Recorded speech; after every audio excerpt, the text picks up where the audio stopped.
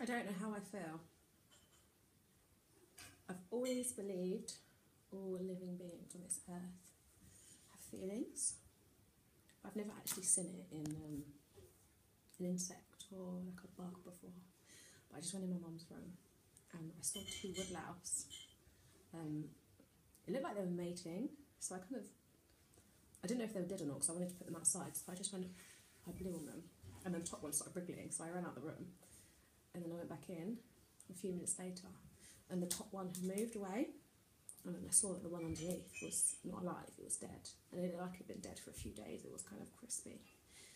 And the one on top was obviously protecting it, mourning it, hugging it, kissing it, loving it.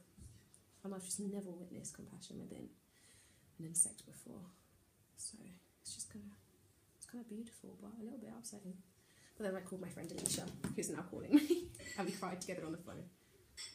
Hello? Are you still crying from the Woodlouse? You're laughing and crying. I'm literally making a YouTube video right now, and you're on speaker, but so you're going to be on YouTube soon. So do you want to say anything about the Woodlouse? What YouTube video? I was just making one about compassion in animals and stuff. So if you want to say anything, you might as well say it now. I don't even know what to say. I just can't get a grip of my emotions. Oh, baby girl. It's a beautiful thing. It's a good emotion to have. I couldn't think of anyone else to call when I saw it. It had to be you. Oh, man. Okay, I'm going to leave you to it. Oh, I love you lots. I'll see you shortly. I love you too. Bye. Bye. Mwah. Yeah, as you can see, that was really good timing. It was an unusual emotion. That wasn't sad.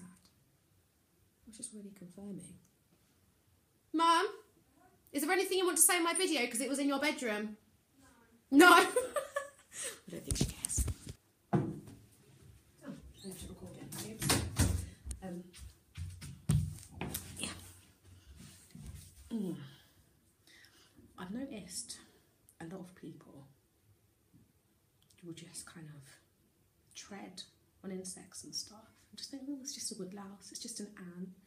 And I think it's not just a woodlouse though. If you know that woodlouse has a brain, it has a heart, it means it knows when it's in pain, it knows when one of its friends or family is in pain. You kill that woodlouse and another woodlouse is going to mourn it, no different to when one of our friends or one of our family members is killed. And I know a lot of people are going to watch this and think, get a grip, but I am compassionate towards animals. I'm a vegan myself. Yeah, and I just wanted to say that I've now witnessed Woodlouse compassion with my own eyes, and I think it was really special. Just be mindful. Watch where you're walking on the ground. I always look at the floor when I'm walking when it's raining, so I don't tread on like a snail or a slug. It's just the little things in life. The little things. Anyway, sending love and light. Have an amazing day.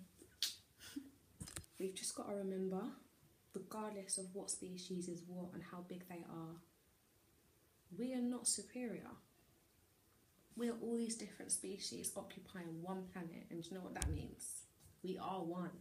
We are one. We are one. I have to end it there. We are one. Love and light. Again.